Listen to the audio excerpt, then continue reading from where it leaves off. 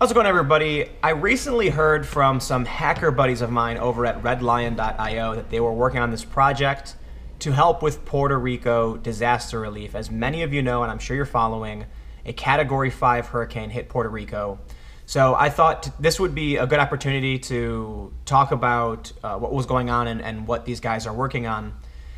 I've just come back from the Bay Area, and I wanted to at least address what was happening there because, I mean, we just had several hurricanes hit the U.S., and Puerto Rico is America, right? It's part of this country, and I think what's happening there is something we should talk about. So I just finished this interview with some of the guys over at Red Lion, so take a listen. Wait, tell us what happened. You guys are saving Puerto Rico, or at least contributing to the rescue of. We're not saving Puerto Rico. What we're trying to do is help reestablish a communications infrastructure and a power infrastructure for one town. Let me start at the beginning. So at DerbyCon recently, Dave Kennedy and Aaron Kennedy and Trusted Sex Conference that they hold in Louisville, Kentucky every year. This was the 7th one. I've been working security at DerbyCon since year 1, so I'm kind of a legacy there. Is this it's like a hacker convention? Totally a hacker convention. About 2,500 people. We hold it at the Hyatt Regency in downtown Louisville. Beautiful, beautiful area.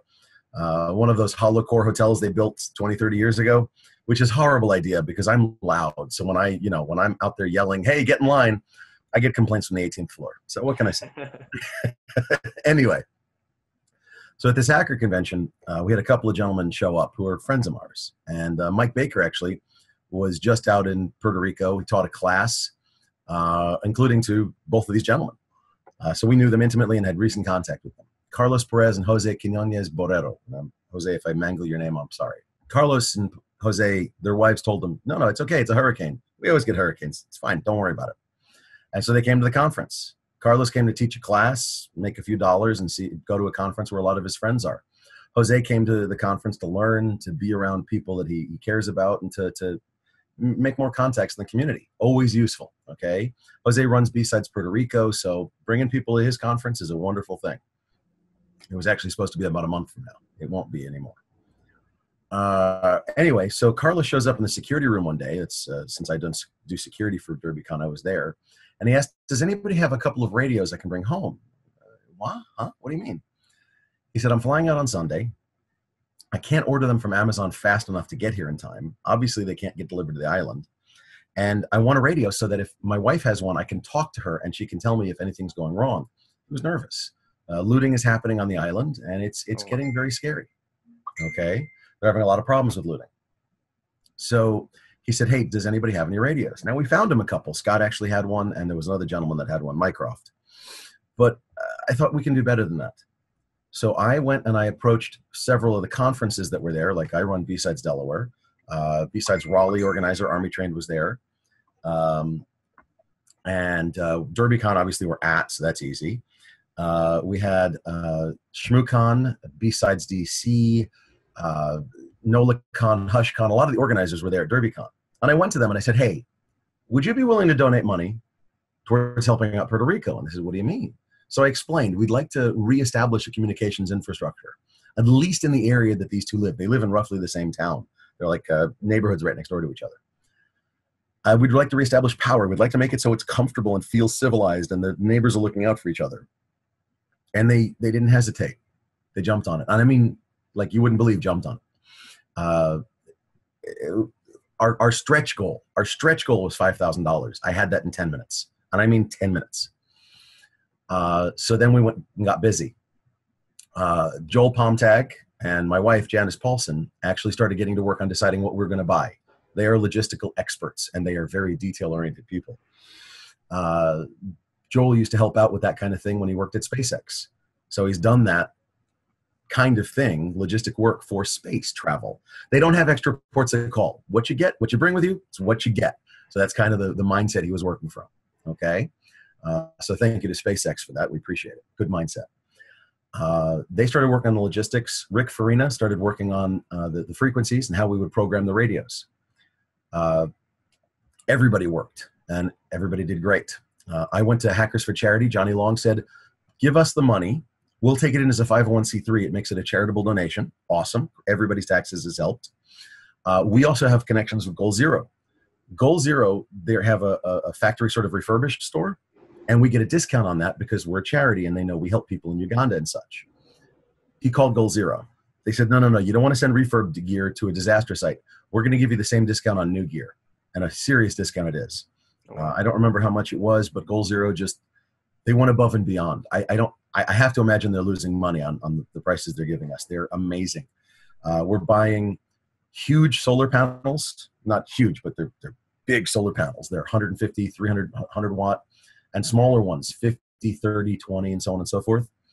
What we're doing is we're buying 4 large arrays. They're going for the police, fire, EMS, and school there in that town, that city. It's a suburb of San Juan, the capital of Puerto Rico. We're buying lots and lots and lots of smaller rigs that are going to be hubs. Basically, every 5 houses will have one of these hubs. And every 5 houses, 3 to 5 houses will have a radio, an FRS GMRS radio, which we got for about $14, $12 to $14 off of Amazon, USB chargeable. We shipped 30 of them back with Jose and Carlos, and we're shipping a pallet of gear, the Goal Zero gear, 60 more radios, flashlights, lanterns, chargers, battery banks, in I think it's either a DC-3 or DC-8 with Phantom Edge. They're an anti-human trafficking organization. Dave Cox is a pilot for it. We met him at DerbyCon, and he's like, we're helping. What can we do? We're like, can you get the stuff there? He went, yep. Altogether, the people at DerbyCon, the organizations at DerbyCon, the conferences, the people, we raised over $20,000, and it's still, there's piling on. It's piling on. So we're buying gear to send, and we're building a recipe book, because not only is this only one city, one town in Puerto Rico, but there's going to be more disasters. There always are. Look at the last 10 years. Well, look at the past month with Harvey, Irma, and Maria. And Jose, I think going. I mean, there's so many areas between Harvey and Texas, between the Virgin Islands, Puerto Rico. There's a heck of a lot of disaster out there that's just not really being well addressed. So Johnny Long said, let's coordinate this with ITDRC, the Information Technology Disaster Recovery Center. They're a nonprofit that goes out and helps bring internet, phone, power, the necessities of life. Let's be honest. Yes, food and water and clothing and shelter, absolutely important. But if you don't know if your family's alive or dead, that's kind of important too. Or advanced warning. I mean, when radio's down, when communications are down, there might be something you need to know about, and that could save your life. So information technology, And mortgages don't stop when a disaster happens. Some states they do, some states they don't. So you still need to be able to work. If you have no internet, no phone, no power, how do you work? Maybe you can shovel mud out of somebody's house, but if you've got a job, you could also lose your job. All right, but what about schools? Because you were mentioning. This is really cool. I'm really excited about this. Hackers for Charity with Sam Kinch has for years been developing this thing called a Rachel. It's a little box. It's only about, honestly, it's the size of this tablet. So it's a little thicker, about the size of the tablet. And what it does is it has a wireless access point, okay, a wireless router. It has a battery and a hard drive in it. And what does it have stored on there? It has Wikipedia. It has Khan Academy. It has 20 other databases worth of data. A child can take their tablet from their house, their Kindle Fire, their iPad, their whatever, or their laptop if they've got power for it, but tablets are easier to power. And they can log onto this wireless access point. We don't need external internet access. All the data is right there. They can go back to school within days of a disaster happening. Oh, wow. They can have a little island of normality in this ocean of weirdness and uncertainty and disaster. And so they can go back to the school. That's why we're putting one of the big solar arrays at the school. We want to charge all their tablets. We want to charge all their flashlights. We want to charge all of the things that give children, again, that little island of normality. Let them go back to school within a few days, so at least they have structure in their lives. And we're sending over enough radios to have a radio about every 3 or 5 houses, 3 to 4 or 5 houses. Everyone will have a radio and a hub, a solar power center, a battery pack. So they can charge these radios. They can charge people's cell phones. They can charge people's tablets and USB batteries, so that neighbors can watch out for each other. They can call the police. If the phones aren't working, and they aren't, they can get on the radio, and we're giving at least half a dozen radios to the police, fire, and EMS. And they can say, hey, there's a looter over here. And the police, boom, they're over there and they're taking care of it. They can work with the police, the fire, and the EMS to take care of their own town. This is self-sufficiency, it's self-reliance, and it brings towns together. And to us, that's huge. I think it's kind of interesting to me because, you know, when we hear about hackers, usually you have this picture of, you know, a guy wearing a black hoodie and a mask at his computer trying to destroy the world or take down the government. You know, hackers are bad guys. And here we have you guys talking about how you're trying to rebuild infrastructure and create a system to help kids go to school and for, you know, people to spot and stop looters, right? It's like the opposite of the stereotype. I'll give you one example. At my conference, B-Sides Delaware, we're only about a 500-person conference. We have Spawn Camp. We have 70 to 100 children show up, you know, sign up. The Spawn Camp fills up first, okay, for the kids. And they show up and they take computers apart. And dead computers that we bring in, they take them apart and they lay them out in micrometric precision. They learn how to program. They learn how to build things. We use snap circuits. They're great for kids. Oh my God, these are awesome toys. They snap. Clothing snaps are metal. They're conductive. So they snap a battery to a switch, to a fan. You flip the switch, they turn the fan on. They understand how electricity works. We love teaching. We adore children. We have children at just about every conference now, and we're all growing up. I'd imagine you have children, right? Yeah, exactly. Hackers are people. They have families. So we love teaching and we love helping people. And look, I mean, our stretch goal was $5,000 for the Puerto Rico operation. We're at over 20,000 and people are yelling at me. They're like, where's the donation page? I can't find it. It's like, okay, chill. Yeah. All right. So it's wonderful. I have a question I want to ask, but before I do, I want to make sure we don't miss anything. Is there any other technical, any technology or any final thoughts on that project with Puerto Rico? We examined wind power as well, but because of the salt air, we thought it would probably not work very well. They'd corrode very fast, so we went with solar. Much solid state, much easier to use. That's just a technical note. We're going with very, very, very simple systems. FRS, GMRS radios, 5-watt radios. You don't have to be licensed to use them. They're legal to use. They're simple to use. We're flashing them with a custom code plug so that the only channels you can reach are the appropriate channels. We're flashing the radios that are going to the police with emergency channels as well that reach farther. We're going to make that software available to everybody a very short amount of time. We're just trying to keep it very, very simple. We preach disaster recovery to companies, Fortune 1 all the way down. And for once, we get to use our training in a way that, and our knowledge and experience and skills in a way that's really going to make a difference. Yeah, cool.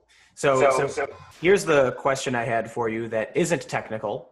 It's political. Are you ready? I don't know. I don't expect you to be answer on this. Why don't Americans know that Puerto Rico is America? Right? There's very little coverage of what's going on there. You have hit on something that bugs the crud out of me. Okay. Puerto Rico is a U.S. protectorate, if I've got the terminology correct. They are U.S. citizens. They don't pay taxes. Bull.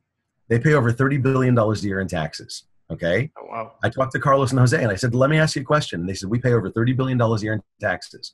Everything that gets imported into the island by law has to go through a U.S. port and pay a U.S. tariff. It's a federal sales tax of 6%. Okay.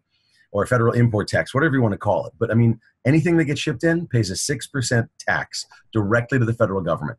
They pay $30 billion a year in taxes directly to the federal government. And this is part of the reason why their infrastructure is so just in shambles, is because those taxes aren't state taxes. Those are federal taxes. They go right. So that money's going out. Exactly. So they pay taxes. They are U.S. citizens, and we're not doing enough to help them. Why is the USNS Comfort, the United States Naval Service, hospital ship, and help ship, whatever the proper terminology is, Comfort, why is it not there? Why are we not doing more? I mean, Texas, you can't really reach it from the Comfort. We've got units coming into Texas for Harvey, and they need it. God bless them. Okay? The Virgin Islands and Puerto Rico, why are we not helping them more? Well, I read a story that said more than half of Americans don't even know Puerto Rico is America. You are a absolute U.S. citizen. If you get born in Puerto Rico, you are given a U.S. birth certificate, a U.S. passport, a U.S. driver's license. The only reason we don't have a 51st star on the flag is because the vote to make them a state hasn't happened yet. You can fly there and back with no passport. Yeah. We did it like 3 weeks ago. Yeah. It's America. It is 100% an American state in all but name. Yeah. And it would totally screw up the flag. We'd have to readjust, put a star off. It'd be annoying. Yeah. Well, it's cool to hear that you guys are. There's a lot of people who are working to help Puerto Rico, and it's cool to hear that the projects you've got going, technology, information, solar panels, cool stuff. Any final thoughts on the project or what you guys are working on? Yeah, if you want to pick up updates on what's going on, we're definitely updating blog.redlion.io, or you can go over to hackersforcharity.org and see updates there as well. The emergency pack that Josh was describing, we're going to be laying out what it entails and what you need to purchase to put the pack together for people. Effectively, what we're trying to do in Puerto Rico is reboot an entire town based on communications. We feel that if you have communications, if you have a way of moving or getting people moving, getting people talking, the economy is going to reboot itself essentially. So what's the easiest way for us to be able to deal with a disaster like this? Not just this one, but the ones down the road. And this is our contribution. We're not all 400 pounds sitting in our mother's basement. But if you are, hey, that's okay. Especially if you're working to help those in need. Yeah, and a lot of people miss the key concept here, and the key concept is reaching out and helping other people. Is being selfless in nature and giving your time to make humanity better. A lot of people don't get that. Cool, man. Well, it's cool to talk to you guys and hear what you're working on. I really appreciate it. Good luck. Thank you. So thank you all so much for tuning in and listening to what these guys had to say. If you want to support their relief efforts, make sure you go to hackersforcharity.com/donate. The link will be in the description below. Everybody who tuned in and listened and is paying attention to what's happening in Puerto Rico, thank you all so much for being involved. And to all those who can donate and who do, sincere thank you for supporting the people of Puerto Rico and the hackers who are working to help them. You have my gratitude as well as those who are in need, I'm sure. So thank you all so much for watching. You can find me on Twitter and Instagram at Timcast. And today, I don't need you to support my work. I need you to go to hackersforcharity.com/donate and help those in Puerto Rico. And, there are other people in this country, in Florida and Texas, who need help as well. So keep them in mind and, donate where you can. I'll see y'all tomorrow.